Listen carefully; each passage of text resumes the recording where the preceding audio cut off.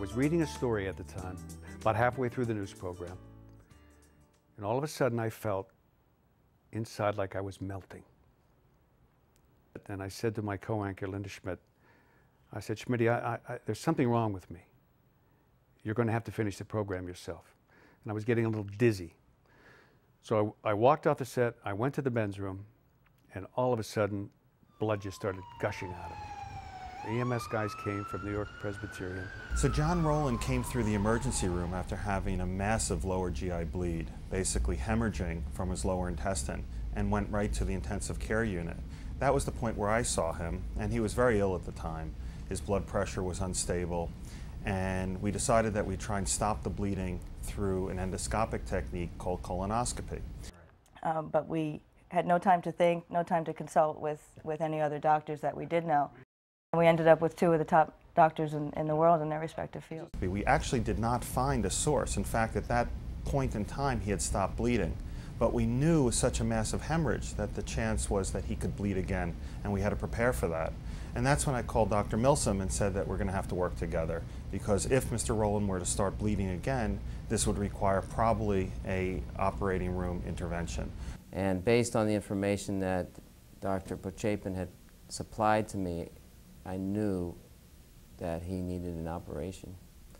So I acquainted myself with him literally outside the operating room door. I cannot explain what it's like to anybody who hasn't been there, what it's like to think that you're going to die. And I thought I was going to die. He was ashen, white, extremely worried, yet based on my understanding of what his problem was and the fact that this is the kind of problem that, you know, I have to take care of routinely, I knew he was going to be okay. But putting myself in his position, this is a scary moment.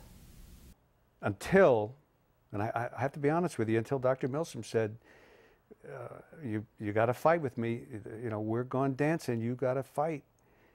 At that moment, I sort of changed my thinking. I thought, okay, I'm not going to die. I am going to fight. And I believe that that's really what turned things around.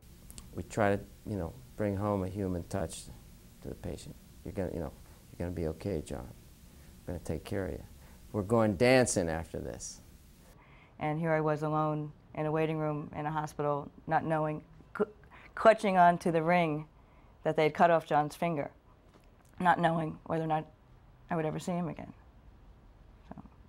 I just find it amazing that there is somehow a collection of people like that was put together, all to take care of me.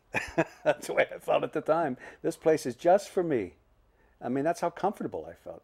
And that's how concentrated the effort was to save my life.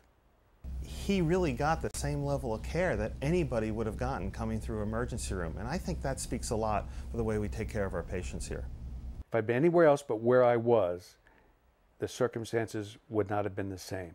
If I'd gone to any other hospital, I don't believe the circumstances would have been the same. There has to have been a reason why I was where I was, and when the hospital I was taken to was NewYork-Presbyterian, and the doctors that worked on me were available.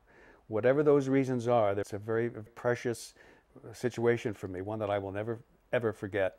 And I will never be able to thank NewYork-Presbyterian Hospital and the people there enough to enable me to walk on the beach again and enjoy another sunny day.